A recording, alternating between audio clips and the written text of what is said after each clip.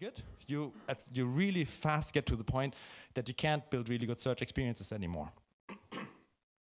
And therefore, so like a little bit history on our side, we stopped using Search API some years back because of this shortcoming. Yeah, so we then started, hosting our own Elastic servers and building like client-side search applications, talking directly to Elastic. That was fine until like Elastic started, like version 6, 7, 8, and I don't know if I got the version numbers right now. Yeah, but like that all changed, and then some clients want Solar, and then some hosts don't support this, and then you have like GDPR and everything else. Yeah, and it's just like it didn't work out for us, and therefore we want to go back to Search API.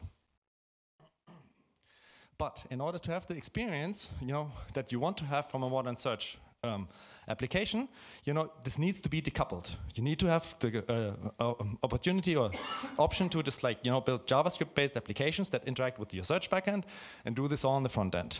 And that's what we contributed earlier this year. It's called Search API Decoupled. Yeah, so you see this indicated in the graphic here. Search API ecosystem abstracted search indexes, and we added an API module to it, and that does two things. It allows you to use standard functionality on Search API side, for example, configuring indexes, and like attaching facets, attaching autocomplete, and these kind of things, yeah? And then expose this configuration for your search to the front end on an API. And secondly, provide API for searching itself, yeah? So we did that, and we presented this on Drupal Dev Days earlier this year. So that was really good, really great experience, a lot of attention, many liked it, but it leaves you with this part here on your own, yeah? So I guess for you, if you want to start using this and you just have to build your own search client-side application, the bar can be pretty high. And so therefore we decided to create a generic JavaScript search JavaScript client, ship it together with Search API Decoupled for you to just install this and start working with this out of the box. And that's what we've done, and that's what we're going to show to you. All right, so what you see here is a regular Drupal installation. We even left here a Drush site install, for you, so that you see it's really, really fresh. And so what we did is we just turned on a sub-module, which is called Search API Decoupled Demo. Could you go to Extend, please?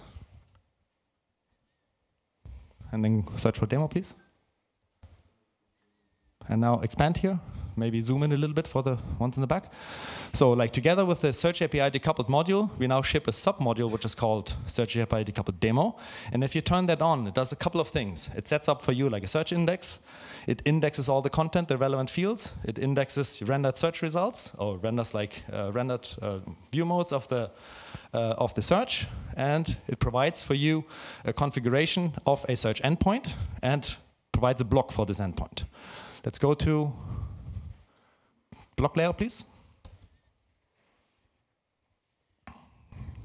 So what we've done here as preparation before, you see here we've placed the block. If you configure this block, you see that it just comes. It doesn't do anything else that what a block does. And we've now here for testing purposes, we've placed this on a path called search-demo. So let's take a look. Oh. Didn't copy it, sorry. There you are. So this is what you just get from the beginning. Like, you're all quiet now, I like this. And so if you have built with Search API before, like this is big, because like this is just an app that just does exactly what it is, maybe search for something. So you see here like in 53 milliseconds you get the result completely returned and rendered on the page, yeah, to maybe open source or something.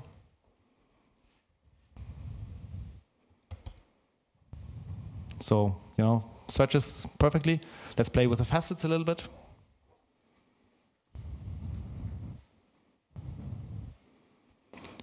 Maybe open the console. Let's just look at the JavaScript requests so that you see this is real, what we're saying.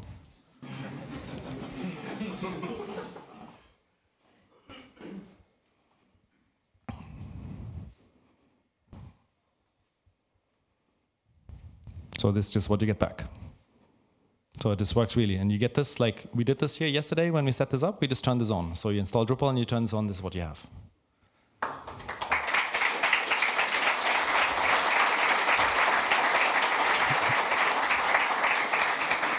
Thank you, thank you. Real, that's music. That's awesome. That's awesome. Let's do some more. Let's play a little bit more. All right.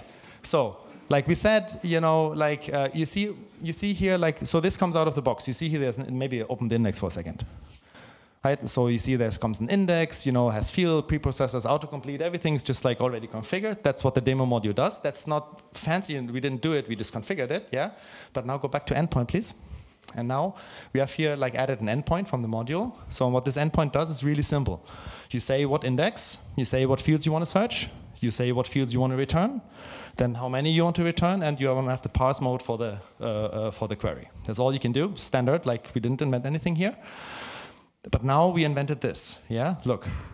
So you saw the search input, you know, facets, search summary, search results, pager on the bottom, right? In a one-column layout. Let's change it to a two-column layout. Right, now we have two-column layout, so put the search on top, leave the facets there, maybe, yeah, search summary also. Render search results on the right, to the bottom. Ah, good point here, look. You can configure like facets, like those who've worked with facets before, you know how this works. So facets have all kinds of settings. One of them is like if you want a facet to, you know, display horizontally or vertically. Of course, if you have two-column layout and you want to have the facets in the sidebar, you want them to display vertically, right? So if we save this,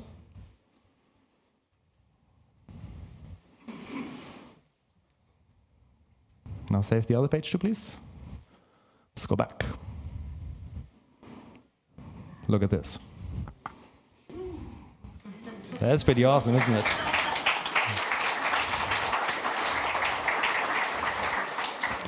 So you can already see two things. Oh, wait, hang on. Well, let's show some more examples. Yeah. So now, like for us, because like the way we build, like at 1x Internet, we have like a specific way how we build front ends, right? So when we build front ends, we use web components, and the reason is we just like to build like UI libraries in a design system, and then use these display components both on Drupal websites and in decoupled applications. Yeah, so that's why we do it, and so therefore we need this search to also work with not this type of displaying, because you see here it displays the way the Olivero theme would just display. You know, here checkboxes, that's actually the checkbox, and you know, like search results and so on. And so therefore, let's look at a different example where exactly the same thing is installed. So here, you know, some demo website from like the demo installation. So some of you got like this little card where it says try Drupal, right? So then they can test the same thing, because that's just what it does. It spins up like a demo instance for you, and you could just play around with this if you wanted to. And yeah, and here you see exactly the same. Maybe search here also for Drupal or something? Oh, it's taking its time. It's real. It's a live demo. You can see. Maybe something rogue. It's real. Yeah, it's definitely real. Maybe someone is deploying something. Yeah, it's possible. Maybe yes. Maybe take the one like without the prefix. Okay. Yes, you're right. Or you have a local version running too, don't you? Or maybe it's just that not having good connection, internet connection. It broke. Oh. Did you lose network? Not sure.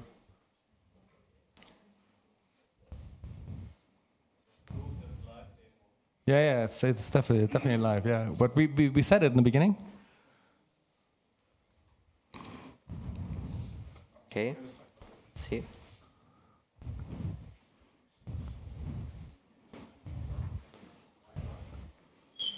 So am I online?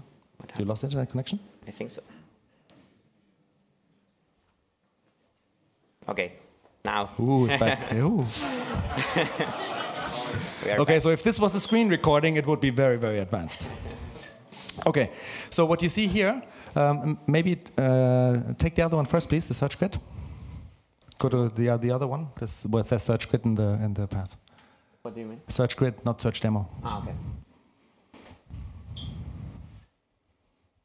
Oh. Let's go back to here. Okay, so maybe like click around here. So like let's switch here the view mode. So we have here indexed like two different ways of displaying like a result card. And if you now like inspect the source code here,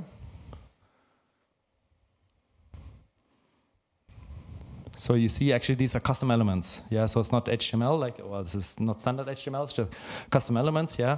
And that was for us important that like the JavaScript app that we built is made in a way that you can switch out the widgets, right? Because like in our case, like we wanted to use something else, so we needed to separate like logic for displaying like functionality and like having the search logic of the app, like the way how it consumes configuration and does search. That need to be separate, yeah.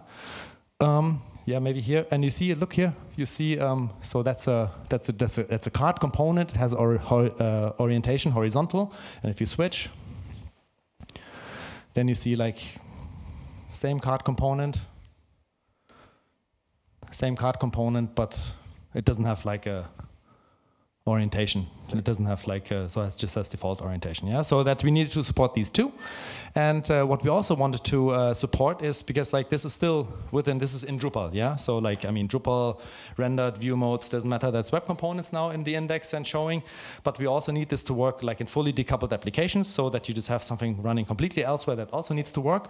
And that was the other demo. Go now to the search demo, please. And this is what you see here. So the cards, yeah, so they are not cards now. In this case, like the app is just consuming the fields returned from the search result, and it's just assembling them themselves. And therefore, like it has like a slightly different look to it. I think you can also toggle here. Yeah, so and that would be the equivalent case if you just now have your fully decoupled app, yeah, and you just like consume fields, and then you just construct like your search result the way you want. All right. Am I forgetting anything, or should we? No, I think that's all clear. I think it's good. All right, then let's go to a little bit, look deeper, how is this built? Like, how does it work under the hood? And like, where do you get it?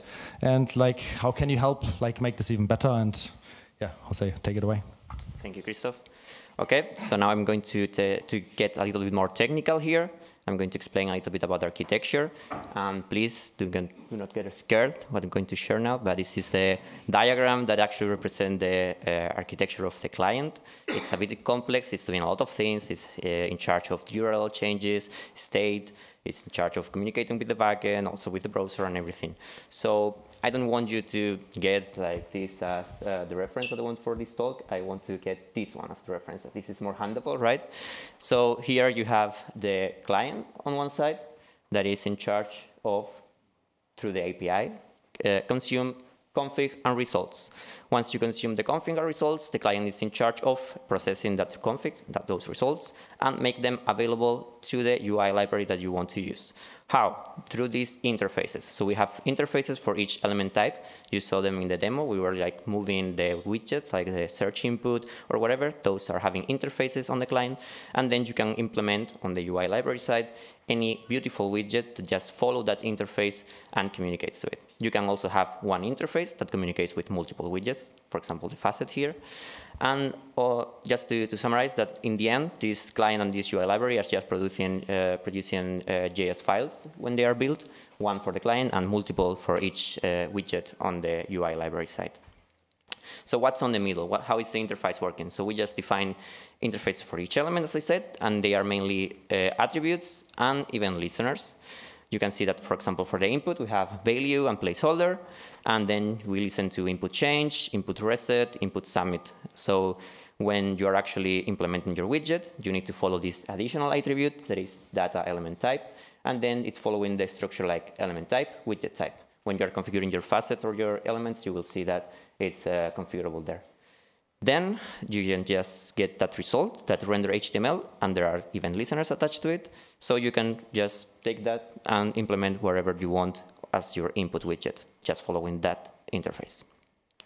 And how is this arriving to Drupal? It's just that it's on NPM, you have packages, Composer are requiring them, then you have the JS files that are converted to libraries in the module, specifically in the submodule UI. And then they are provided to the search block. And it's also important to know that only the UI elements that you use are the ones that are provided to the search block. The client is always provided because you always need a client, but only the files that you use are the ones that arrive to your loaded page. Can I add to this? Sure. It's for performance reasons, right? Because like if this library grows and you have like 1,000 widgets, but you only use 2, you only want to load 2. Yeah, so it does that too. Okay, and where is the code living? Because we contributed this, and I'm going to share here that we contributed to Drupal.org. Of course, you can install them, and they are also published on NPM, so you can just do NPM install, and you get them. Here are the names for them. And then the code is living on the GitLab on Drupal.org, and the projects are also there because nowadays Drupal.org is totally supporting you to provide JavaScript libraries or JavaScript application to also Drupal.org. So that's why we choose to do that. Okay, now you might be wondering, it's nice, we get something out of the box that looks nice, but maybe it's not ready for my website, for my client's website, and I want to make it like my way. I want to personalize it. So we are providing like 2 examples. One is like you just need to customize the provided UI. It's really simple. You just do it in the Drupal way, because as we said, they are just libraries. So you just check the CSS files that you get, and yeah, you can just check around and see, okay, this is doing some things to the input. Then you create your own CSS file, and you maybe have in mind to override or to extend it, and do your changes. Here it's just changing the border radius, some background color, a couple of things. And then you just need to attach it as a module extension, just Drupal theming. You define your new library, you do libraries extend or libraries override, and you replace it or extend it. Hang on. Okay. So we really wanted to make sure that this works in the way how we Drupal themers like to have it. You know, you install it, it works, it has UI, you can configure it, and then you go to your theme layer and you just override CSS, you exchange CSS, you add a library or you move a library. And we really made sure that this works, yeah, so that like it's we wanted to make, you know, it possible to just like, you know, stay like in our, you know, in our home turf, you know, how it always has been, but at the same time also allow to, you know, advanced usages. So as an example, that was what was changed. It looks ugly. It's just to let you know that it actually changed. So this is what comes out of the box, and this is what I changed with that CSS file that I extended. Okay, the second way is just that you maybe want to use different widgets, or your designer provided like a crazy design that is totally different to what we provide. So you want to use your own widget or your own even whole library of widgets for the search. And this is also doable because you can just follow these 3 steps and you will have it. You just need to check how interfaces are defined. We already talked about them, attributes, even listeners.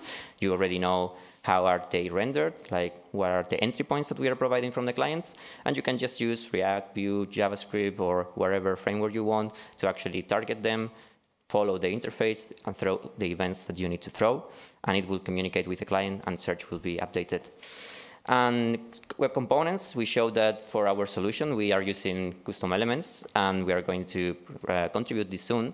And the only thing that will change is that instead of a div and data element type, you will just receive the custom tag that you provide on the config. I want to add to this one here. So if you remember back in the graphics, so there was like, there's the client-side application, there's the UI library. This is exactly what you see here. Look, so there comes a search request in, you have some data, the client library comes and routes this to a widget for rendering. And this is how you replace the widget, you know. So the client just puts out this div element. That's where you attach your custom widget to. That then looks completely different, as long as it, you know, throws the right events and consumes the correct values. You know, it's really simple to implement. And finally, again, in the Drupal way, you just override the libraries that are already provided for the elements that we provide, and replace them with your own new UI component, wherever library that you already have defined with your JavaScript file, or whatever you have.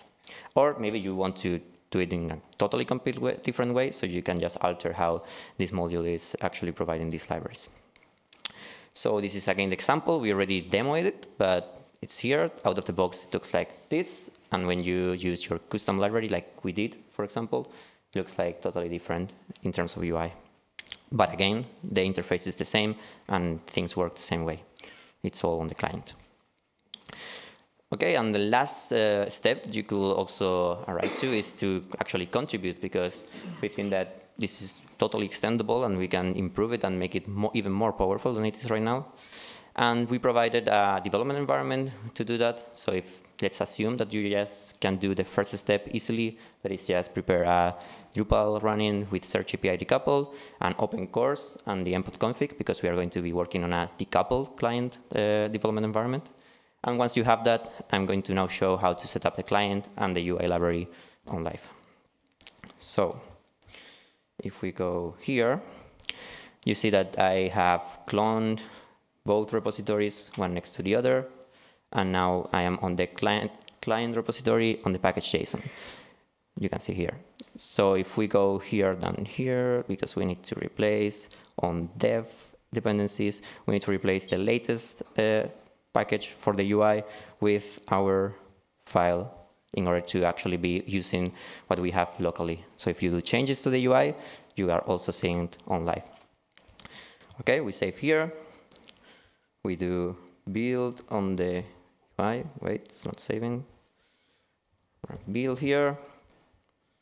We do install here in order to get these JavaScript files that are just generated from our internal. Yeah, and now we can just do npm run dev, and you will see this. And here you can see that it's prompting you to provide a Search API host and a Search API endpoint name.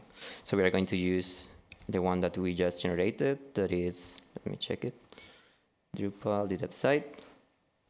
You can just copy this, paste here, and we were using demo. Oh, and there it is. You have answers, and you can see here on the network that it was trying with what I was providing, but in the end, I provided a correct one, and we are getting results directly from there. So you can just start developing. It's true that here the images are not visible because it's using relative paths or whatever, but yeah, you can see that it's working. And we can search, for example, for Drupal, and you will see that it's exactly the same element that we searched on the other place, or open source, also there. Okay, and now I'm going to use our internal one. Let's do the xp3.1. And in our case, instead of demo, the endpoint that we configure is default. And there you go. Here, the images are correctly working, and you have also all the features that we provided. So you can start just implementing whatever you want to implement, fixing whatever you want to fix, contributing to this project easily. And this is just running on your local. Here, we can also check out that there are some other things here, like, for example, I can change, this is all mocked. We have a mocked system that can also be improved for sure. And you can check here to sidebar, for example, and you will also be able to test the sidebar structure, or you can just go to the mock system and do whatever you want. But by default, we provide this. And here we have some disabled elements that we have on our custom library, but we still don't have on the contributed library. So if you want to contribute any new widget, we can enable them here, and you will be able to also change and just see how they change instantly. Okay, so that's it for the development environment. We want to finish just saying that it's really easy to contribute here because of the modular architecture that we have. On the Search API decouple, you can just extend the element types. So you might be wondering, okay, I want to have a different type of facet that is having ranges. So I want to have an element type that is going to be provided to the client, that is going to have just a min and a max. And then with that, can query ranges for the search. And then you just need to provide an interface on the client, a new interface that is range facet or whatever. And finally, an UI element that you will use for it. You contribute these three things, and then automatically you extend the search application to actually provide feature for range sliders. Yeah, that's it. You can just contribute wherever these things. You can also fix things that already are there for the interfaces that we already have, for the widgets that we already have, but it's pretty easy. So as a summary, it works out of the box, really easy to configure, and you get it working. It's easy to customize, to extend, to override, just following the Drupal theming basic concepts. And it's also easy to contribute. You can just use the development environment, see how it works, start changing things and see them preloaded on time. And yeah, you can just contribute wherever you want. Thank you very much. Thank you. That was all from our side.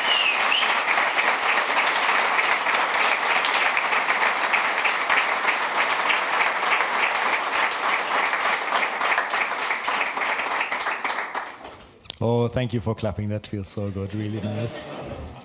So we have time for questions. Like I have a microphone here. I can come to you, and if you want to ask a question, then we try to answer. Or you have idea, suggestion, or anything? Yes, I start here. You're closest. Thank you.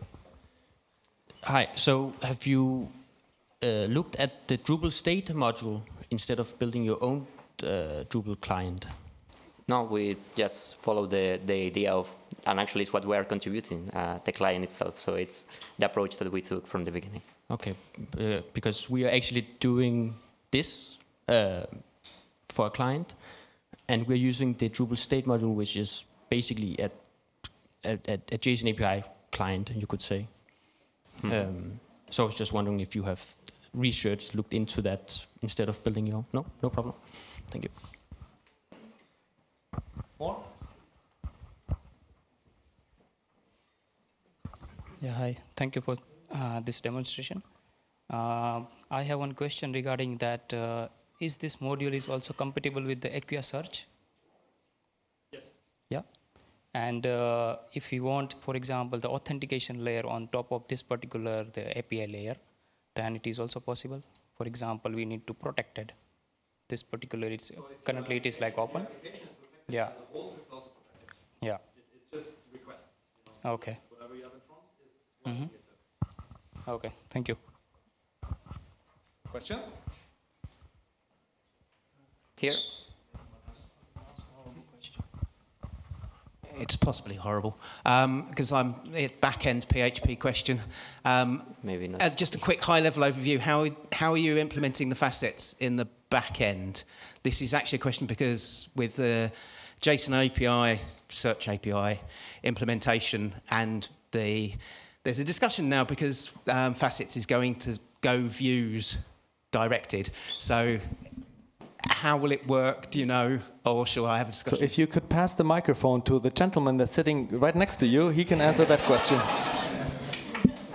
So basically, facets, what we use just facets from facets module.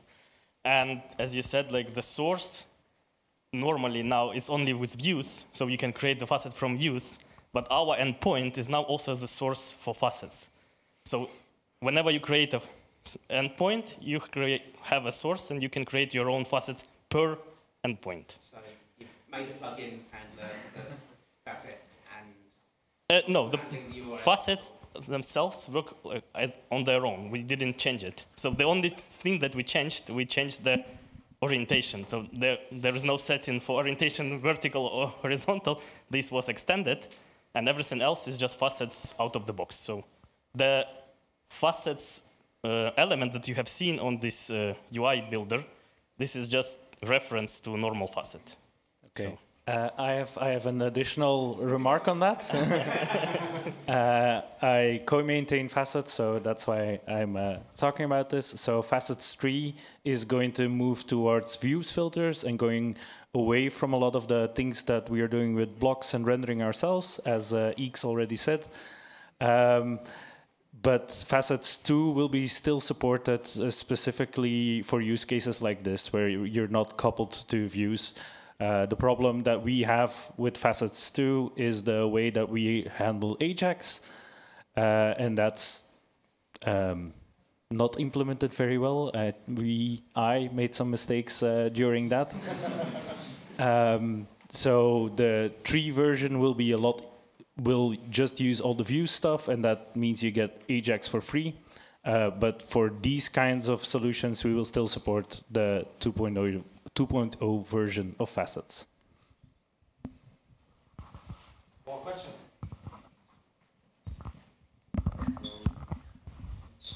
Yeah.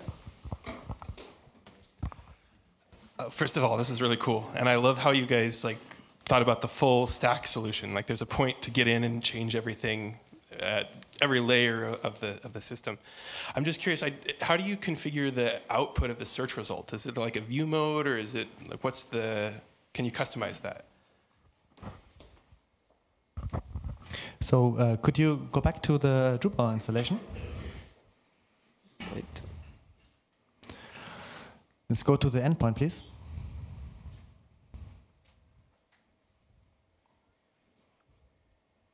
So you see here, so you have the search fields, and here are the fields that we return to the client, of which you can exclude some. We chose to exclude, not include, because like you usually want to get rid of fields you don't need to make the response smaller, yeah. And so all these fields that are sent back, you can render, yeah. So what we do by default is that we just index a rendered version of the node, the teaser. We put the teaser into the index, and then we return the teaser, the rendered HTML from the teaser to the client, and that's why it's so fast. You saw these incredible search times of like 50 milliseconds. That's because it doesn't do like, there's no bootstrapping in Drupal involved at all. You know, there's no views, there's no entity loading, no rendering, there's nothing of that. It comes straight, you talk straight to the index and gives back either fields if you want to render fields, or like stuff that Drupal has rendered for you that you can just show.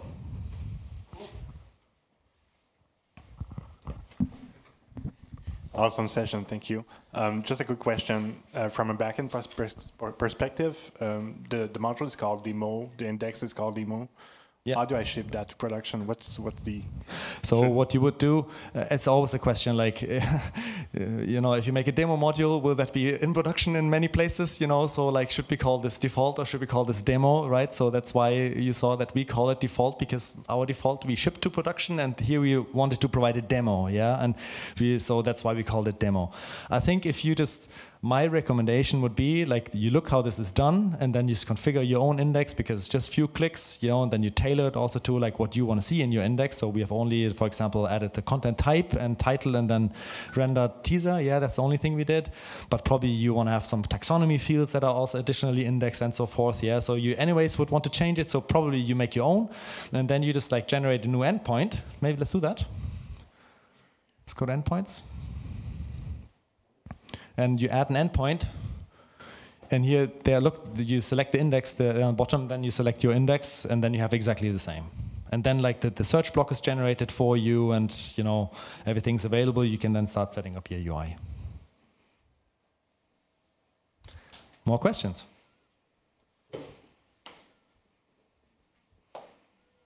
All right, then thank you very much again for listening.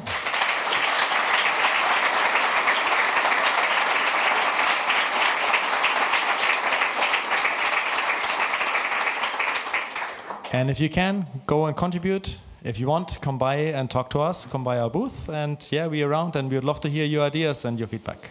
See you. Thank you.